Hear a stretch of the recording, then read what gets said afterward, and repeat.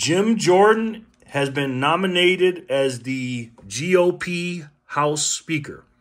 Now, let's talk about this. Let's break this down. And let me say this.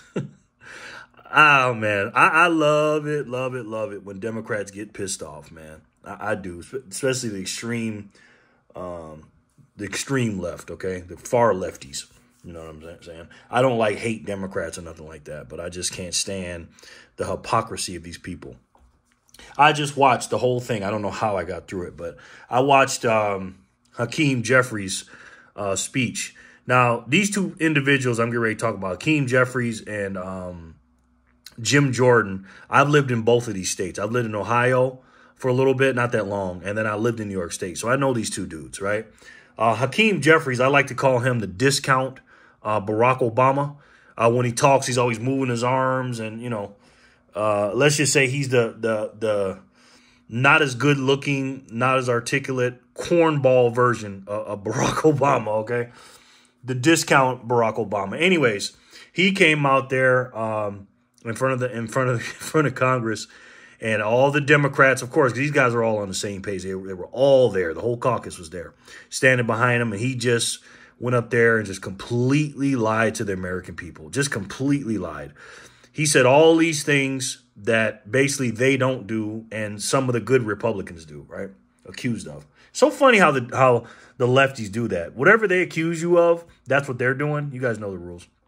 Anyways, he is pissed off that Jim Jordan is the nominee, and that's how you know you got the right nominee. See, the problem with these Democrats is they shot themselves in the foot. They hate Republicans so bad, even Kevin McCarthy, because you can never go left enough or far left enough, because Kevin McCarthy was a rhino.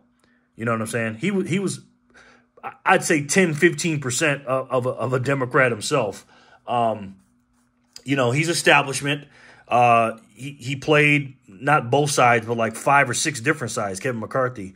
So instead of saying, you know what, let's keep him in because he is giving us what we want, and we know we won't have a MAGA extremist or a extremist be the speaker. The Democrats instead turned their back on Kevin McCarthy. And good, by the way. I'm loving it. So now that they turned their back on him, the Republicans said, well, we'll nominate something else. And Scalise won the first round of votes the other day, and then he dropped out. And then Jim Jordan is now the nominee. And I think he'll get it. It'll take a while, but I think he'll get it. Once they get to the floor, and what I mean by the floor is not go down in the basement, just go up there and in front of the American people, get out there and vote so I can see who didn't vote for him and who did, and then let them explain themselves why. I don't care who you vote for. Actually, that's a lie, I do. But if you're still voting for Kevin McCarthy or you're trying to go against the American people, because, again, when the quote-unquote extreme 8 that voted against Kevin McCarthy, when they were going off on them for a week. Now, let's see how you act when you don't get your boy in and then Jim Jordan is in and you don't vote for him. Because there's going to be a faction, I guarantee you this, a faction of people that don't vote for him. Are you ready to, get what you took out to the 8? But anyways, because they're going to get it too. And now, stupid-ass Hakeem Jeffries is now asking some Republicans to get on their side and vote him in as a speaker. Are you...